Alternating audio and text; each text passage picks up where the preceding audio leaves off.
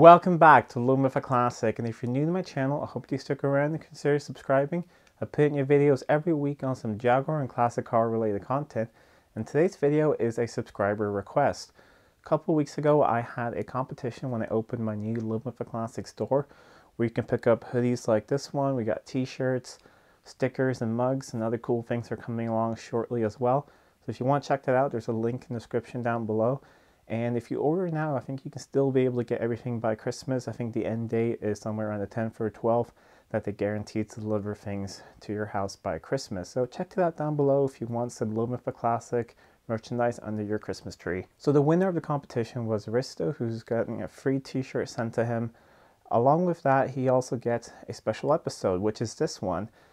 His favorite episode out of all the ones throughout the year, which was, by the way, that's how I had the competition. All you had to do was vote on your favorite episode or mention your favorite episode in a comment. His was the AED.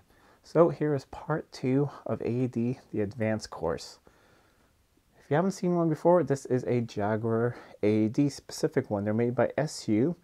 Similar ones were used on other cars as well. A very similar one was used on the Rover P5B. And then there are earlier ones which are more known as the Hisser, which are electrical. We'll go through those in a future video. I don't know when, because there is one on my 1966 S-Type, which we're going to have to go through, but not really sure when that's happening. However, in the previous video, I took one of these apart completely, showed you all the parts inside, showed you basically how to rebuild them, also how to check if the diaphragm is broken, anything. That's really part 1. You gotta check that everything is fine inside. So if you have one of these and it's not working correctly, have a look at the part 1 video, see what you can rebuild. You can usually get the diaphragm, sometimes they're out of stock. You can get all the gaskets, but otherwise the gaskets up top you can make yourself. I've made a bunch of them, you know, just out of gasket material. However, the diaphragm is a specific thing, so you have to get one of those new, and they do wear out, especially if the car's been sitting. They get hard and brittle and break. And then I also showed in that video how to set up all the basic settings, which should basically get this thing to fire up, get your car to start. Might not stay running, or it might run terribly, but it will at least usually start with those settings if you have a good engine. But that's the thing, there's a lot more to get one of these running correctly. It has to be tuned as well, and they're quite specific on how to tune them. It's very, very small adjustments, and you have a very small amount of time to do that adjustment, because these really only work when the engine is completely cold. That's when they're on fully, and that's when they're really finicky. However, if you get one that's working correctly, it's working pretty well on my XJ6. We'll have a look at that in a little bit. Then they work great. My XJ6, it starts first time every time, no problem at all. This thing works really well. A lot of people have issues with them, and this is not the video for that. If you don't like them, that's fine. I know they're not perfect, but I think they're a very interesting piece of technology, and if you know how to set them up correctly, they do work well. I haven't had problems with these. I've daily driven 2 cars with these, and they've always worked for me.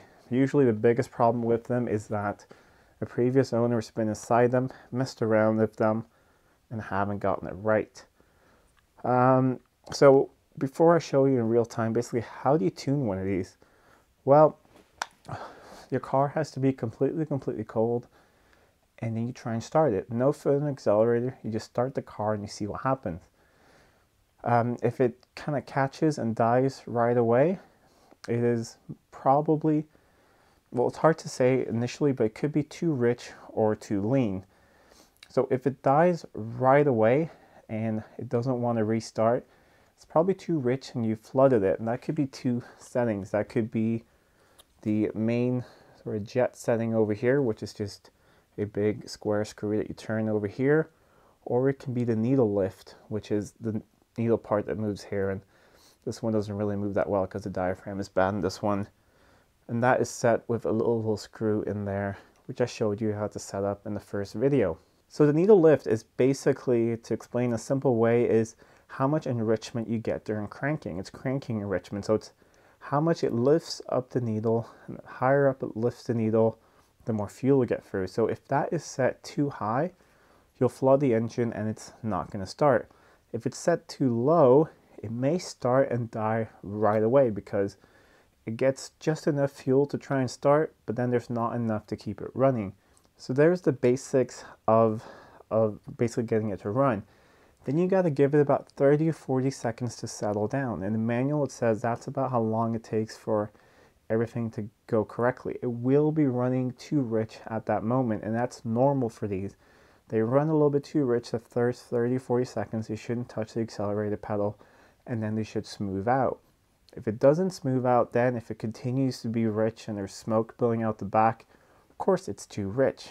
If it starts to fluctuate in RPM, up and down, up and down, up and down, but stays running, it is too lean.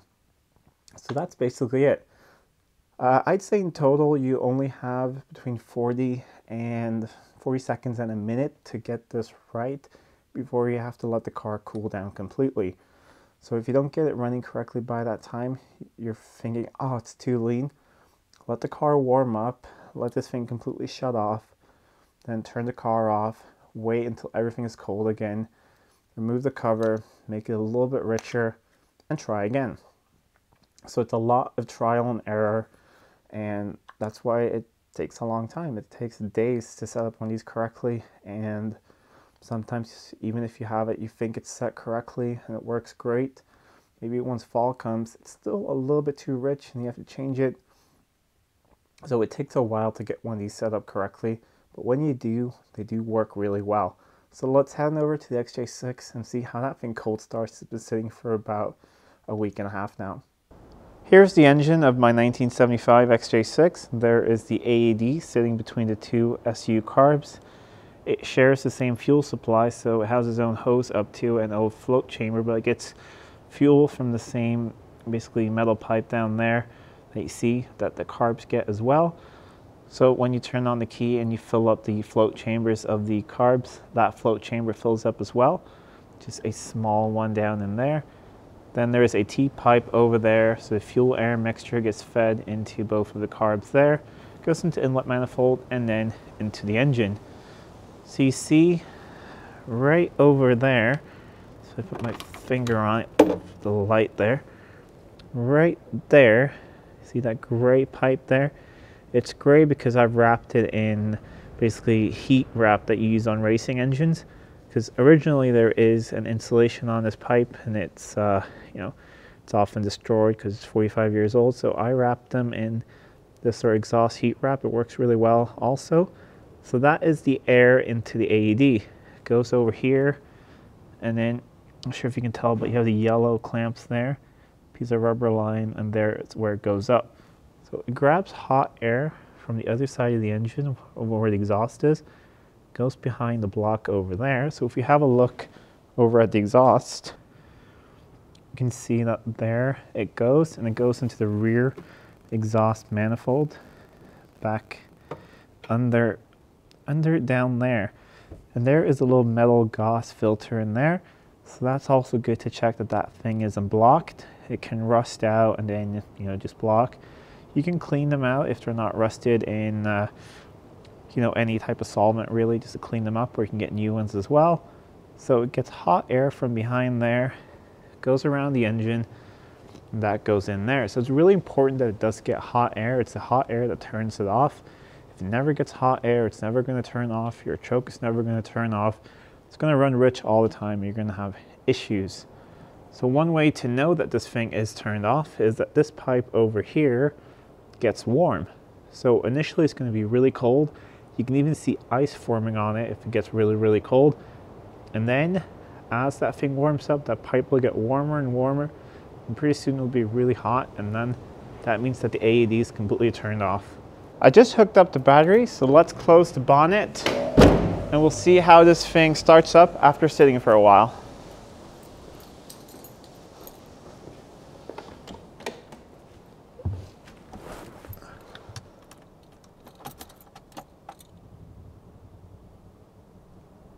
I hear the fuel pump ticking away, the carbs are full.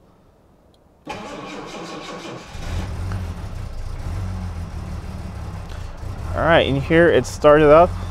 It is possibly a little bit lean right there. All right, it's running about 900 RPMs now, so I'm just gonna back it out of here go around the house and then we can have a closer look at everything.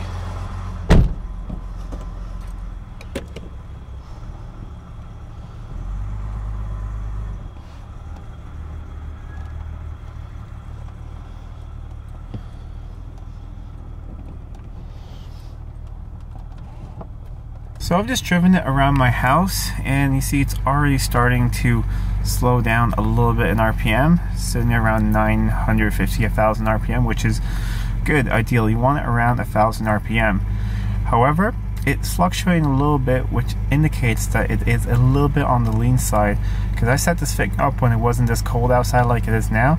So it's a little bit on the lean side, so I will adjust it a little bit. I'll show you how I adjust that in a little bit. Let's just go out and feel if things are starting to get warm.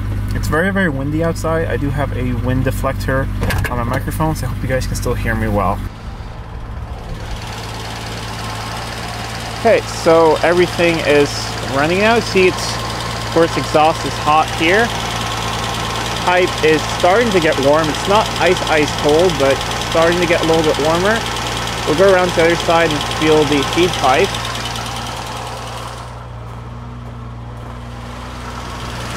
And that is starting to feel warm even through the isolation as well. This thing is starting to warm up. So this thing, I've driven it too far now to do a restart and sort of recheck it, but I will turn it off now. We'll reset this, we'll refire it, and then the next time I'll see if it runs better or not. It's not going to be in this video, but I'll basically show you how to make those micro adjustments, and then you just, you know, do another cold start when everything's all cold again, and you check again. So it started up pretty well, but you saw it sort of went down a little bit right way and it fluctuated a bit. So that indicates it's a little bit too lean. It's not a lot too lean. It's just a fine amount too lean. So I will be making just a tiny adjustment. And that's the thing. It's very small adjustments once you get down to the fine tuning, which I'm doing at the moment. So lift off that Bakelite cover and you will see two screws here and here. Then there are two lower ones. Only focus on the top ones. Make sure to have a firm hold of it because it's spring loaded and the threads are quite sensitive, so you don't want to strip them out, having the springs pull on the threads when you unscrew them. It is an extremely windy day today, but I don't have any space inside the workshop, so we're gonna have to do this outside, and I hope that the new wind deflector is actually helping. It's a good test for it anyways. All right, here's that out of the way. That's what it looks like on the inside. Nothing really special. That's just a little bit of thread locker tape I have on there because my threads are a little bit worn out on this thing, so that helps. Here is a gasket. It's just a homemade gasket I've made because at the moment at least you can't get gasket sets for these. You can only get a complete rebuild kit for them, so I only need a gasket here, so I made one. Here is the main mixture adjustment, that square screw there. So, like I mentioned in the first video when we went through this, clockwise is leaner, anti-clockwise is richer. We're going to richen it up a tiny amount. I mean, about an 1/8 or a 1/16 of a turn. That's it. Don't leave it well enough alone. And I don't know how it's going to run now. It's probably going to run a little bit better now. It's half warmed up as well, but we're not going to know the full results until a next cold start, or sometimes several cold starts. So that's what I'm going to do now. I will adjust that, we'll put it all together, we'll see how it runs now, and then I will update you guys how it runs on a future cold start on my Instagram channel later. So I will unscrew it anti-clockwise a tiny bit. And that's it. Now we're just going to put it all back together. But before we do that, here's the thing we didn't see before. This is the main bimetal spring. You can also adjust these a little bit. So if the thing doesn't start up, one thing to check is open up here, and if you see fuel, if there's fuel in there, this thing is working, let it through. It's either flooding it or you have other issues. If you're not getting any fuel here, this thing could be too close. So this thing opens up that way, so you get a wider gap here when it gets warm. So you can carefully bend this to make small adjustments. So mine wasn't really shutting off fast enough. It would stay on for way too long. So I pushed this thing up just a tiny bit. I measured what it was before. I pushed it up a tiny amount, put it back on, and then it worked perfectly. After you do that, you will probably have to adjust the idle speed, which we'll talk about in just a little bit. So you put all this back together, make sure that thing goes under the spring like I showed in part 1. We'll screw this all back down. Once again, you hold on to it. Make sure that you don't strip out the threads anymore. I will have to take this thing apart completely sometime soon and put helicoils in one of them because they're, a little bit stripped out from previous owners, but so far it's only one of them a little bit, and that tiny bit of thread locker on there, or what's called that kind of plumber's tape, it's enough to get it to work at least. So you might see some blanking plugs up here. This one is the needle lift.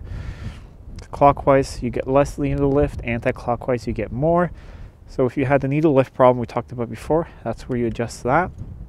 Here I'm missing a blanking plug, is the idle adjustment. So anti-clockwise is a higher idle and clockwise is a lower. So to set the idle, once everything else is set correctly, start with a cold car, turn it on, let it do its thing, let it settle down after about 30 seconds or so, then adjust that until you have about 1,000 RPMs, but you only have until it's about a minute to make all those adjustments.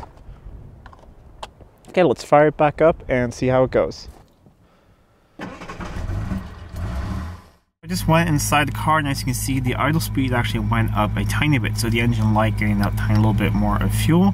So the next time I start it cold, I'll have to have a little screwdriver ready to possibly lower the idle a little bit, but I'm going to let this be for now. You see starting to come up with temperature, so it should start shutting off pretty soon. However, because it sort of turn it off and turn it back on again, that pipe has gotten cold again. That's why you can also get weird readings. So if you continue to make adjustments but the engine is sort of warm, but you have the bonnet open and you stop it for a while, that pipe will get cold again and you'll get weird readings. That's why you should do a complete test, start from cold and let it completely warm up and see how it goes. I'm just going to let this thing warm up now so it completely goes down, and then I'll show you what it looks like when it's all turned off. I just drove the car really quickly, basically around the block, and now the AED is completely turned off. I went out and checked, that pipe is hot, and you can see the idle now is down where it should be at about 750 RPM. So everything's working as it should, it's turning off, and I think it should be set up pretty correctly now. And that's it for this episode. I hope you guys got a little bit more understanding of the more advanced part of tuning one of these. It is a little finicky, but you can definitely set it up to work correctly. As long as all the bimetals are moving, you don't have any air leaks, the diaphragm is good in the middle, and you have some patience, you can get these set up to work correctly. I know there are alternatives. You can put a sort of cam mechanism on top that does the work of the bimetal, and you have a manual choke cable. However, it's not the bimetals are usually issues in these. It's usually the diaphragm and everything in the bottom. So if you buy one of those kits, it may work, it may not work, because maybe the bottom half of your AED is still bad. So I think it's a lot better if you want to keep the AED to actually get it set up correctly. And now you know how to tune it correctly, and hopefully you can get yours working well. You can also put complete manual choke on these cars, especially if you have the Carbs I have. There are you can buy the parts to make a manual choke for them.